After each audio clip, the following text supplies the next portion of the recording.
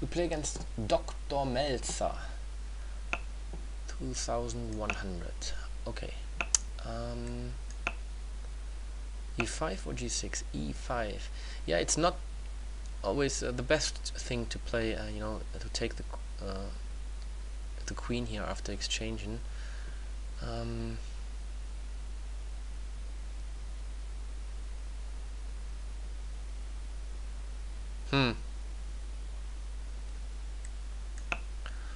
Yeah, but the move E4 now. Okay, he doesn't play E4. Then we switch to an old Indian or the King's Indian. So we transfer to the King's Indian very soon, where he already committed to 97, which is the old line, the old classical line.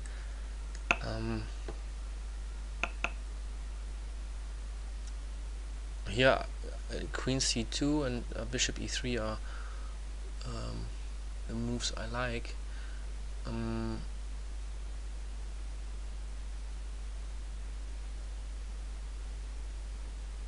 Yeah, let's play Queen C2.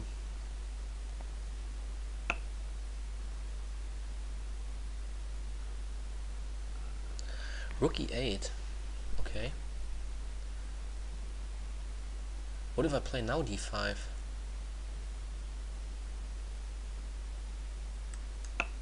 This rook is not very well positioned now on E8, and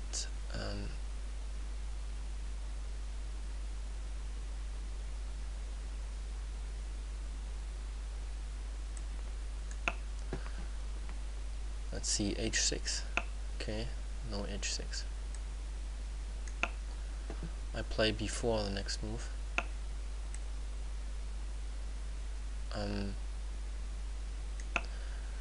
I didn't want to play Bishop E3 because of Knight G4. The other option was to play Bishop to H4. But I think I'm here quite okay.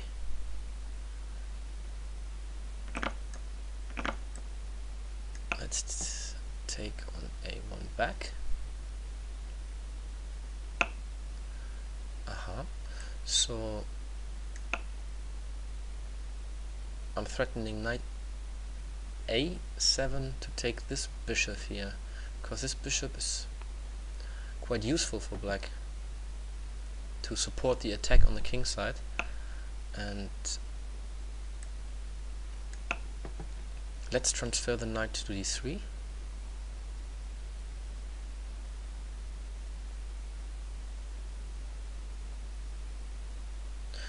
And I will follow up with a quick C5 push. I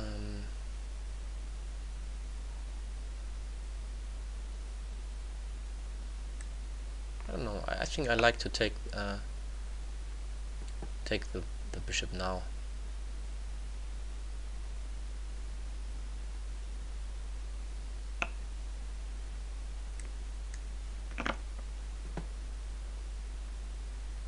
I rather expected rook A8, by the way, but okay.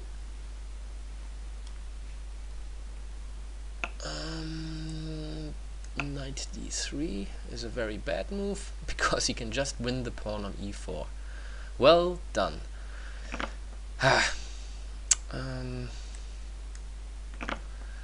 This is a problem if you play too quick and don't think about your moves.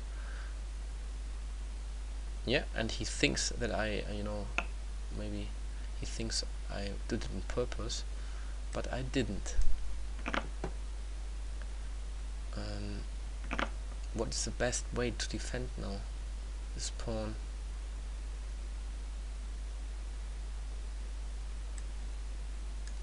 Yeah, because I want to push for C5.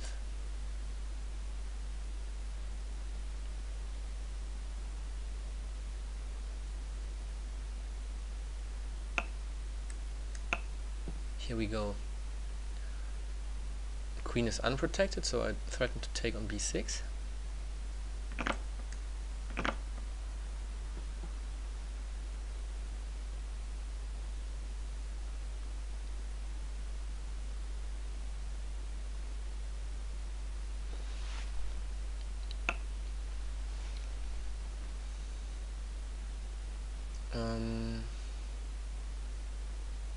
Is this a problem? Rook b1, queen a7, bishop e3 followed by bishop f2 or something like this.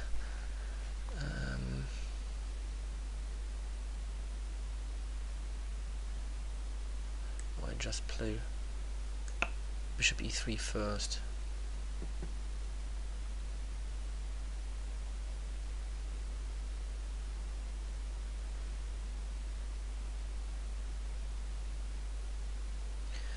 Yeah, I mean the whole opening went out quite well for white because I have a nice play on the queen side and his pieces are not very well coordinated here on the king side.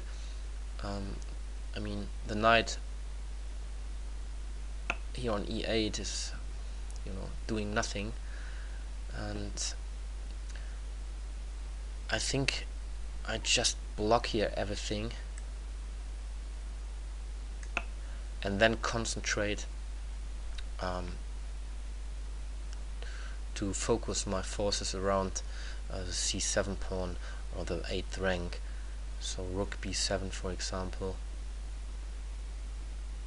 and then later on knight b4, knight a6, everything here on c7.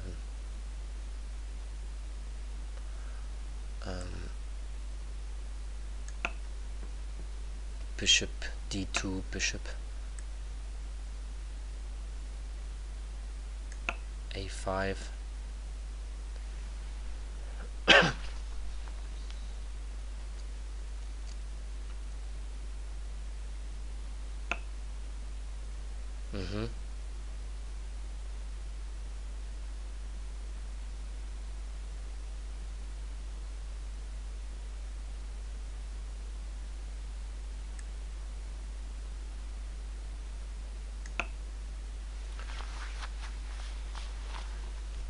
Yes, I can kick the knight away also. I mean h3 doesn't look too good because of the weakness on g3, but I mean, where does he want to go with the knight?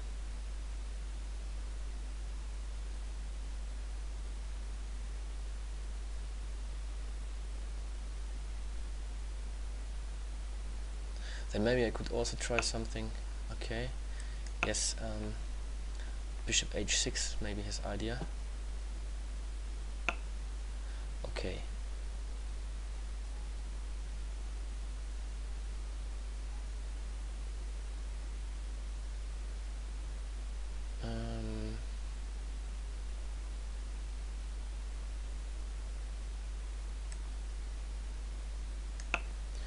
Maybe I just exchange queens. Queen a2. I lose a tempo, that's true, but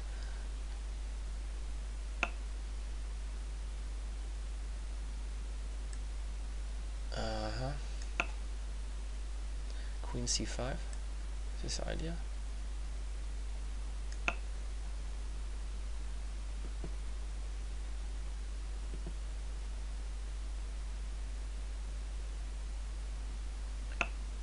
Yeah, let's do this, and I need to hurry up again.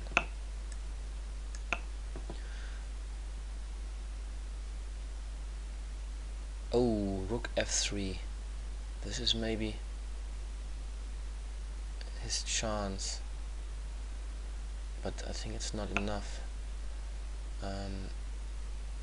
Queen h4.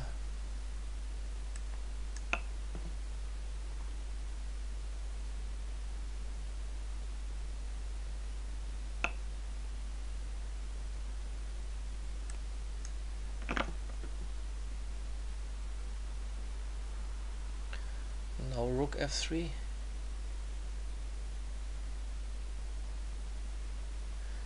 I can take maybe here on e8 also with the knight.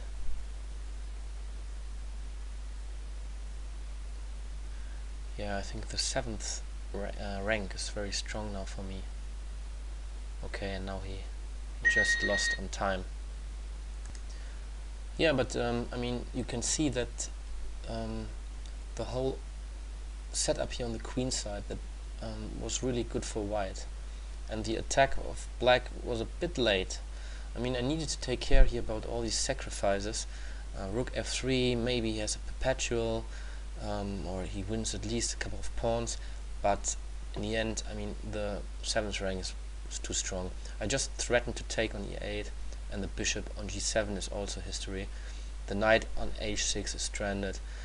All these pieces, I mean, except maybe the rook here on f8, are really passive. The queen is the only piece of black that is doing a lot, and the rook here is also a bit dangerous, but the pieces of white are much more better placed, and this pawn on c6 anyway is almost queening. So I think crucial part of the game was rather around here in this setup. I mean, black lost time by playing rook e8 when I closed the center, and then he needed to move the rook back, and so I won a bit of time on the queen side, and he's just a bit slow with his attack. I think also king h7 is not necessary to do, but yes, yeah, he has a problem that he is a bit slow, so you need to be much faster when you play the King's Indian, pushing very quick for f5 and f4, and then you need to attack here the white king. But it's also good then if you can keep the bishop on c8, because from time to time it's good if you can sacrifice a bishop on h3.